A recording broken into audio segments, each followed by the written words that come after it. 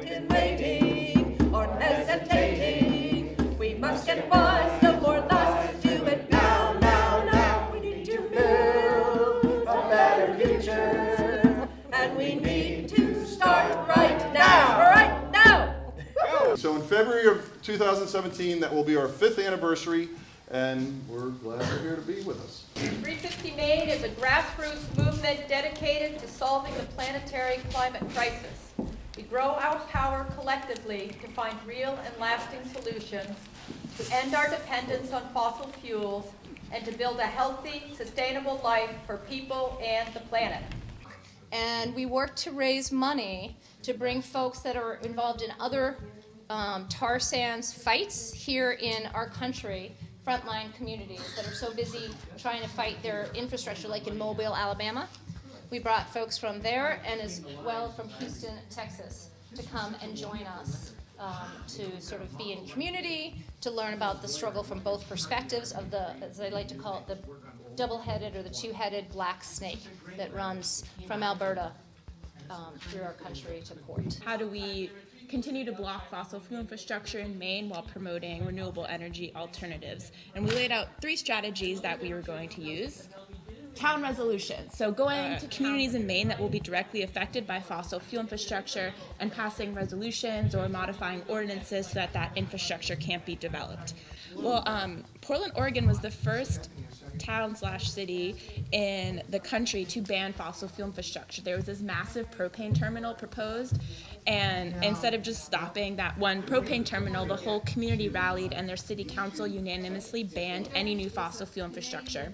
And start thinking about what can we do regionally, statewide, and locally, municipality-wise, to block some of this infrastructure. That's really where we have to start working. We talked about extreme energy and solutions. The framework centers on resolutions in towns, engaging with our elected officials, and also doing solutions work.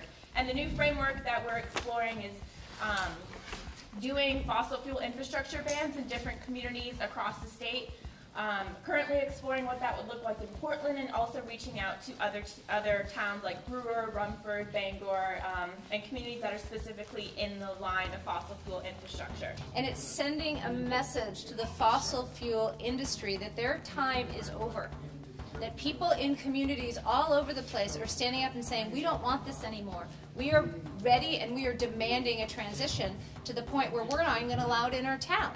She said that there was a shift around 2013 to 2014 when, I'm going to speak for you, she felt that all of a sudden it was no longer climate change that she was focusing on, but it became climate justice. So there's this concept called just transition, which is trying to support people who are working in polluting industries to find good unionized jobs in building out our renewable energy and sustainable transportation infrastructure and all of these different pieces that we know we need to have a 100% renewable economy that works for people.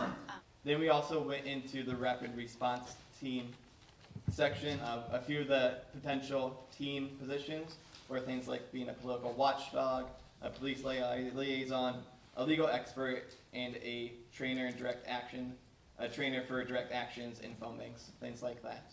Maine Students for Climate Justice was there, and really they've already begun the sort of bank confrontation work of appearing in the lobbies, messaging outside, and so on, get out from under funding pipelines.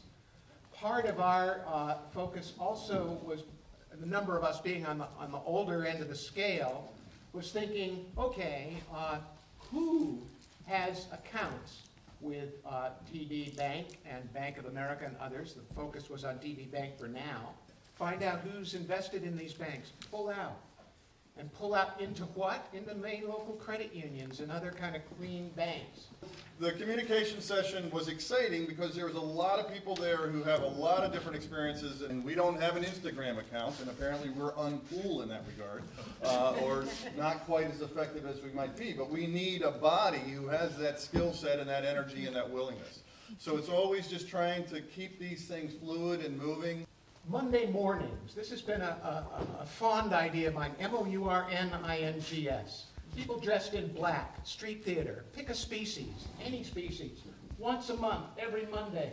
Dramatize it, do a eulogy, maybe with some solemn music. A people freeze, a flash mob walking into a bank lobby, you know, just talking like this, and stopping, and holding that for a minute.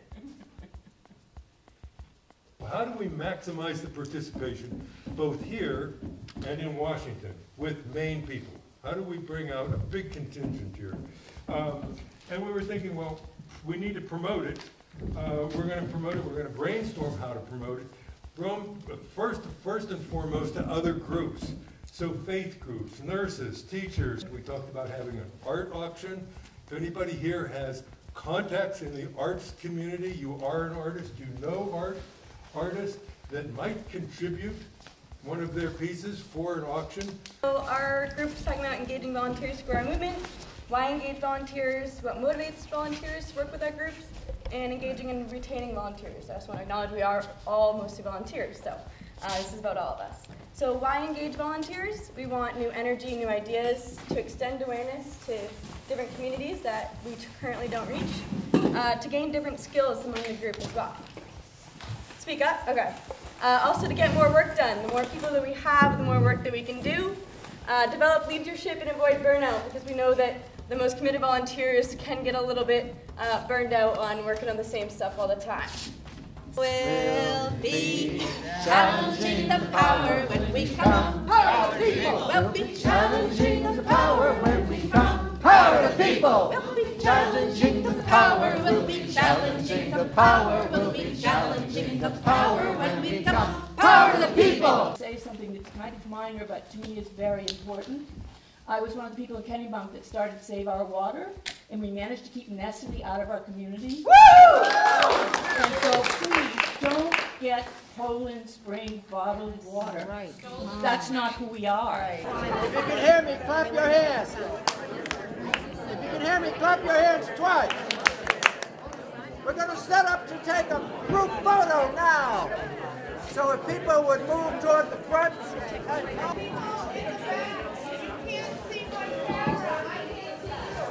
I just want to point out that hierarchy is working. All right.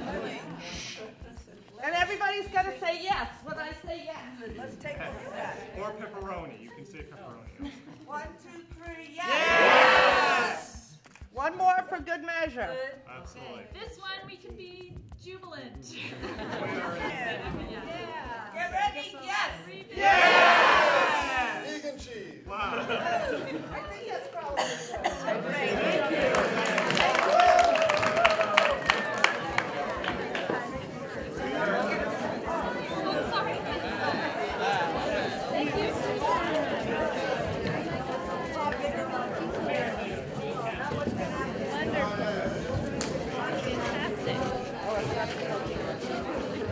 So we're going to try to have our next big meeting early fall once the kids get back in school.